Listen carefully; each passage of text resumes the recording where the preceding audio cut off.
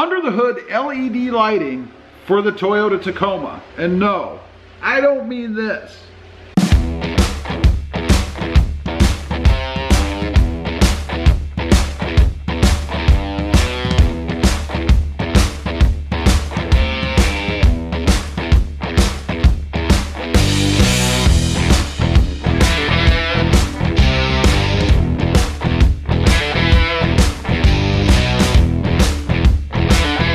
Everybody, how are you today? Pretty good here, and that's right, I'm going to install some under hood lighting in the Toyota Tacoma. I've been looking for a solution for this forever, and finally a bell just went off, a light went off, and I figured out what I'm going to do. So I ordered something off of Amazon actually, and I'll leave a link down below to this if anybody's interested.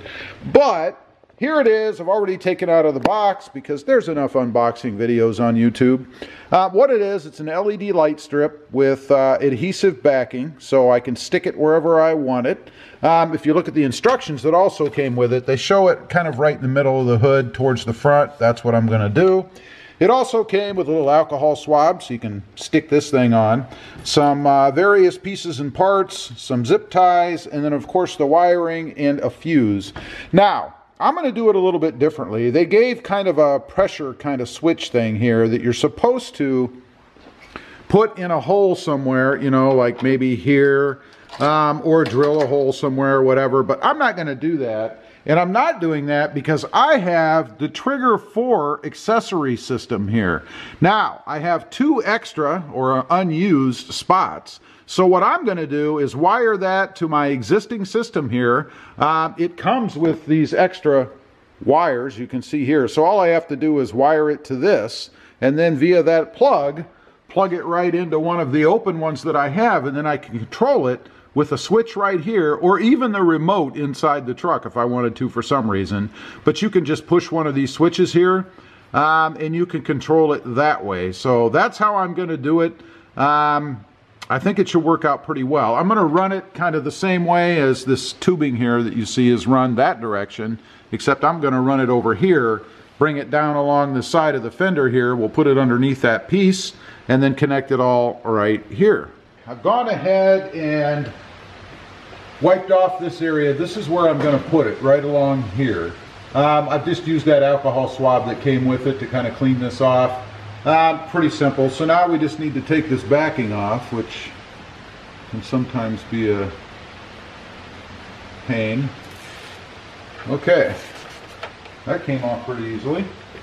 Now we got to stick this thing up there, get some good adhesion going on under here.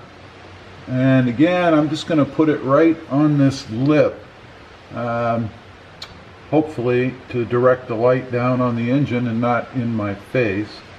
That looks pretty good to me.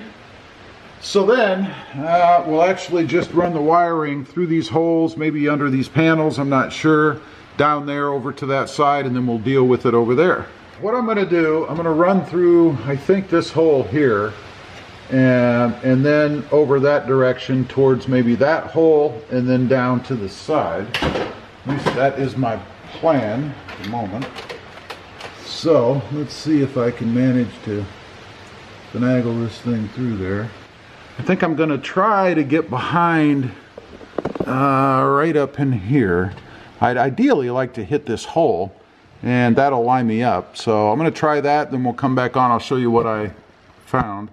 Okay, what I've done, actually got a little lucky. This wire actually fits behind the structure, the support on the hood. So you can see there, I've got it coming out, and then it's going to go across here, right down there, and then I'm going to try to fish a wire through this hole. Let's see if you guys can see it right here, because that'll put me straight shot in line down to the corner there, where I can then run it to the front. So, need to go ahead and pull it the rest of the way. Maybe I can do it with one hand, let's see. Yeah, I think I can. So I'm going to just pull it through like so. Of course we got stuck. Look at that. What are the chances of that, right? Pretty good, I guess. Pull it right through. That's the plan. Stand. Like so. That puts it nice and tight all the way up, right? Let's see, I can even get behind that a little bit. There we go. So it'll be nice and tight through there once I get it pulled through. Now, I'm going to try to fish a wire, like I said, right up through this hole here. And let me give you some perspective. There's where that hole is. So I can get it down through here going towards that corner. So let's try that next. Okay, success there. We've got it running through right over here. And now all I have to do is pull the wire on through over here, and we'll be through all the hardest part of running this, I think. So far it's gone very smoothly, which is really cool. So let's go ahead and pull this the rest of the way through. There we go. Let's pull that fairly tight. Now I just have to get down here through the corner and feed it back up this way. And we'll be ready to connect it up almost. This is almost too easy. Okay, real quick, here's what I've done. I just kind of zip tied it right around the other side here. And then it goes down to where it comes into that hole. You guys can see right down here at the bottom. Next, I'm going to run it down along this channel right here up to the front. And that's pretty much it for running the wiring. So I'll do that next. Okay, real quick, you can see how I've got it run down from the corner there, just through the supports actually behind the trim piece that I removed, which by the way is very simple. There's just a push pin right up here. You have to remove that, and then that piece is just held on by pushing with little slots against these little holders. That's all there is to it. Pretty simple. So now, I think I'm going to actually bring it through this hole, and maybe this hole, and then that's going to drop my wire right here, right there, right down there, which is actually perfect for what I'm trying to do. So I'll do that next. Okay, got everything wired up here to my switch. Again, this is just a part that comes with my switch. If you don't have the switch, then obviously you'd probably go a different route, like that little plunger thing I showed you in the beginning. But it's all hooked up. Now, the one thing I will say with mine, because I don't have constant power to that switch, the light won't come on unless I have the ignition on, or accessories, I guess. So I'm going to go to the truck, turn that on, and then I hook this up to number 1, it looks like here, because that was just the easiest to route the wire. So if I push this little button here, it should, in theory, light up. We're gonna see. I did go ahead and put the fuse in there, by the way. It's I forget where. It's down here somewhere, right there. There's the fuse. So I did go ahead and include the fuse they sent. So let's go ahead and see if it works. A moment of truth, I have the accessory switch on in the truck. We should just be able to push number 2, or number 1 I should say, and it should work. So here we go. There you go. It's on. Check it out. There we have it. Let's turn it off. There you go. Pretty cool. So that is the light. Again, it's just number 1 right here on the switch. Here, I'll hopefully get you guys in there. You can see it go off. You can see it go on. And that's it. That's how it works. Isn't that awesome? All right, so now all I have to do is slip this little cover back on. That's pretty easy. Route this wire underneath, which again is pretty easy. And then I'll zip tie this bundle of wire here to what's down below there, and we'll be finished. Okay, final check, got everything put back together.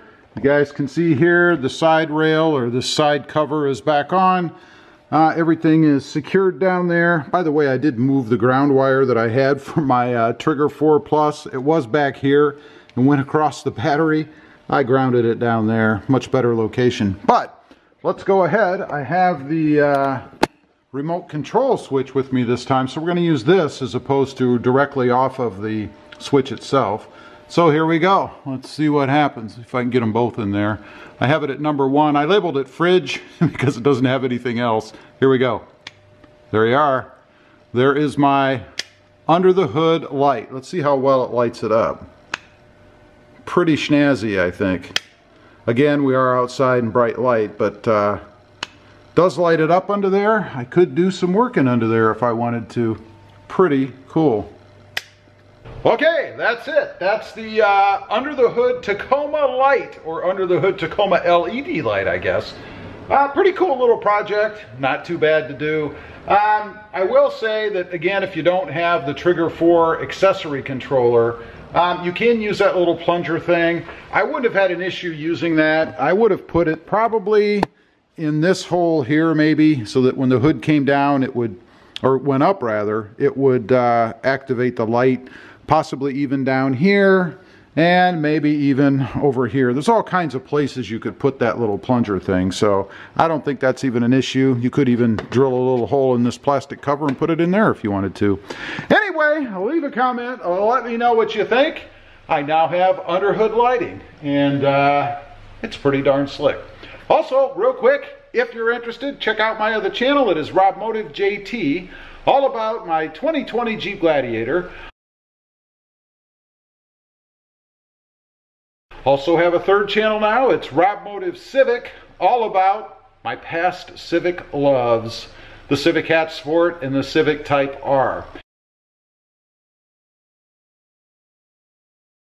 Don't forget to click that notification bell so that you don't miss out on any upcoming videos. And do me a favor, smash that subscribe button on your way out. Thanks for watching. Stay safe out there. Bye.